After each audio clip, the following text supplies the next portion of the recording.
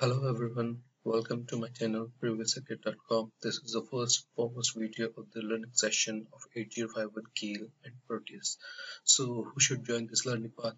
This path is for the ones who want to make things work with the help of electronics, and secondly who want to make career in electronics and programming, thirdly who want to learn microcontroller programming and electronics starting from beginner to advanced. Now, after this learning session, what should be the takeaway for the video sessions? Now, firstly, you will learn about microcontroller, secondly, Keil, and thirdly, Proteus. So now the basic question arises here are what is 8051 and why are we learning 8051, and there are lots of microcontrollers which are far better than 8051, then why are we learning it? So firstly, what is 8051? 8051 is an IC which can be programmed. We are learning 8051 because it is very easy to program using C language and very easy to understand how to program. So there are many other microcontrollers which can be programmed using C languages, but using 8051 should be the first step for every programmer who want to learn programming embedded systems. Now one thing about 8051 is that it is a basic microcontroller manufactured by Intel company in 1981 and long before many of us have ever born. Now, what is Keil? Keil is a software which is used to write programs which runs on 8051 microcontroller. So we can say that Keil is an IDE. So what does Keil do? It gives a space to write program as an editor program, and it's convert our program into something called executable file, which can be understood by 8051 IC. So this is the short introduction of Keil. As we go further, we will learn more about Keil.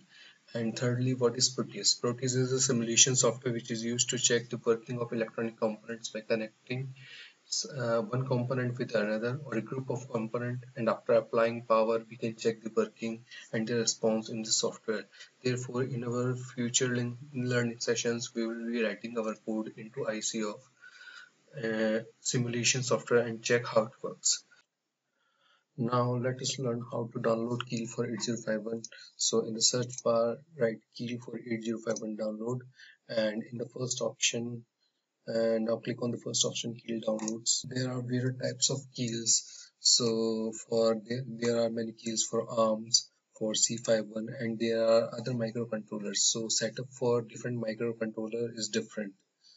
MKD ARM is for ARM microcontroller, C251 is for 80251 devices, and for 8051 we have C51. So just click on this link. Now we have to write our name. Let's say ABC, last name DAF, email abcdaf @gmail.com. Now company XYZ, job title, country region. So now select country India.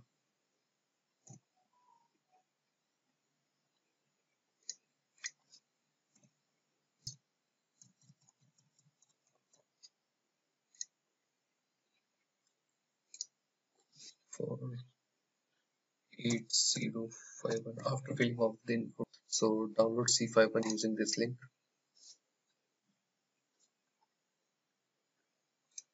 Stop. Now save.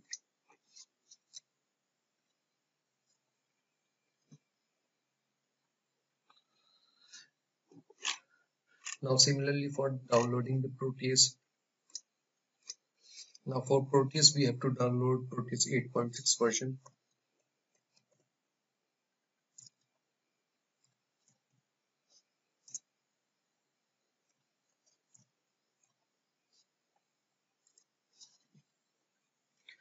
Now go to the software.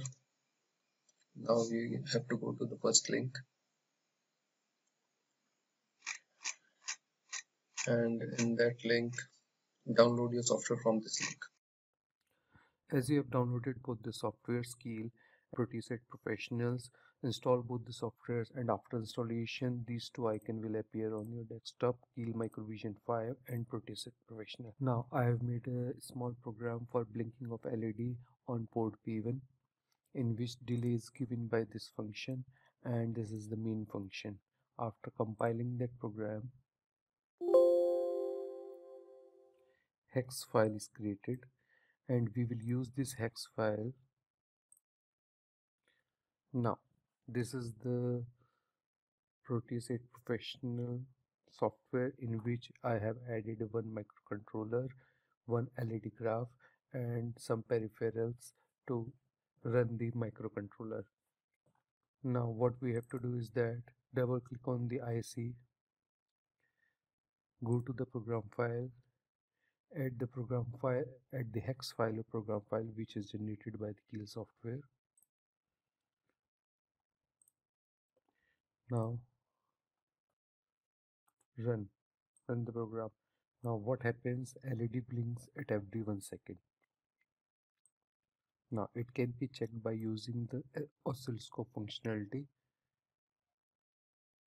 In the oscilloscope we can see LED, the time of uh, turning on and turning off the LED is 1000 milliseconds, that is 1 second, as what we have added in our program. Now if we change the delay to 500 milliseconds,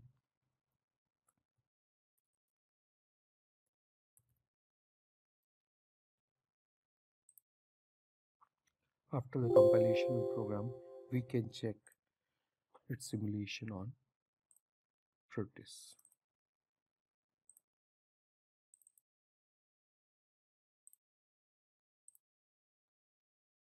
Now as we can see on the graph, time has been reduced by half.